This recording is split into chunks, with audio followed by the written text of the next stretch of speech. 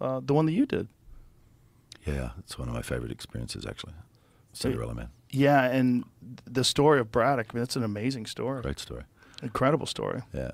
We had met like funny resistance here with the release that the people couldn't get their heads around the fact that a movie called Cinderella Man was about a boxer.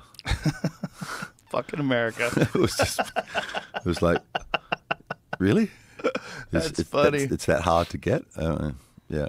And I mean, it was like classic thing. Cinderella story is a thing that is always used in sports. Yeah, but she's supposed to be a chick, right? But it's used for men in sports all the time.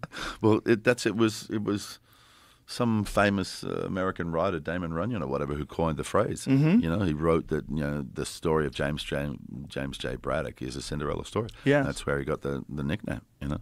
But I just, you know, sometimes you're playing characters that you don't really rate as a person or whatever, or, you know, sometimes you're playing very negative characters. You know, earlier this year I did Nuremberg, where I played Hermann Goering.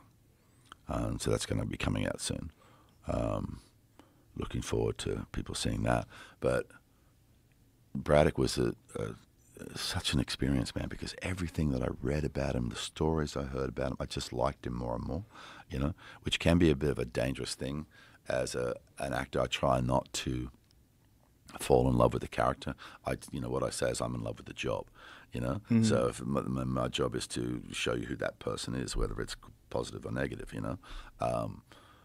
Because it's kind of weird, you know, you can't fall in love with Hitler, you know what I mean? It's sort of like if you're playing that role, you know what I mean? So yeah. It's sort of like,